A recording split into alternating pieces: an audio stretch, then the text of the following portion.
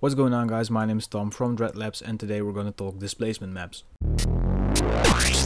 Dreadlabs. So I see a lot of people who don't really get displacement maps, and it's quite easy, frankly. So just to put it really basic, you put a black and white PSD image in, and based on that image and the text or logo or whatever you want to distort will displace based on the image that you put in. Let me just show you how it works, because frankly it's quite easy. So I got this text here. I made it into a smart object so we can just start distorting it. I also have two images here. One of them is this distorted clouds image. So the way we make this is we're gonna go to filter, render clouds, go to filter, liquefy this, and add some curves to it, and finally increase the size a bit. And now we say this is a PSD called displacement map, and we're gonna get into our text, go to filter, distort, displace, and the settings on horizontal and vertical mostly work well in 10:10. These settings you can change around and play around with, but in my opinion the default setting mostly works fine.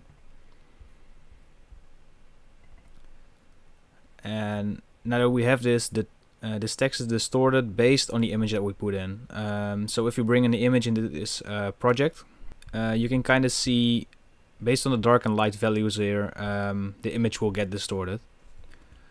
So now you might be wondering why use displacement maps. And one other way to use displacement maps is to create a realistic distortion if your logo is, for example, painted on paper or a wall or whatever. Let me show you what I mean by that. So we're back at square one again.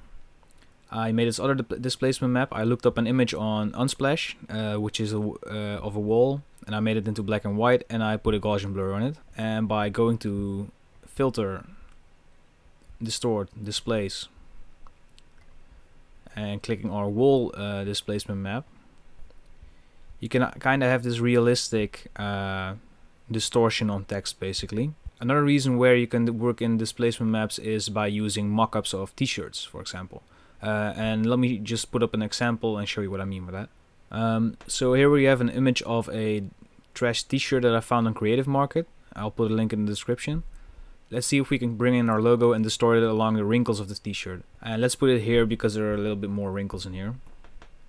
Obviously this doesn't look very good on a t-shirt, but I just want to show you how the displacement maps actually work. So I made a document that's the same size of our mockup file. I'll bring in a t-shirt by going to right click, duplicate layer, and bring it into our new file. Make the background black again. So now we have a file with our t-shirt in it, and now we're gonna go and make this into a smart object. This is so we can re-edit the Gaussian blur that we're gonna put in right now. So we're gonna go to filter Gaussian blur and put the radius to about 3. So we're gonna save this as a PSD file. Back into our t-shirt file, we're gonna select our logo. Go to filter, distort, displace. Pick our t-shirt displacement map. As you can see here, the text is actually folding with the wrinkles in here. So that's a really common way that displacement maps are being used. So the reason why we're blurring it is if you don't blur the file, it will detect more it will detect more colors in here, which makes the logo more wrinklier, basically.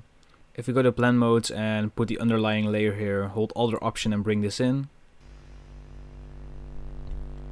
you can actually see that it starts to look like this is actually printed on the t-shirt here. So this was a quick video. I hope you learned something or feel inspired. If you have a suggestion for a new tutorial, please let us know in the comments or join us on Discord, and I'll hope to see you in the next video.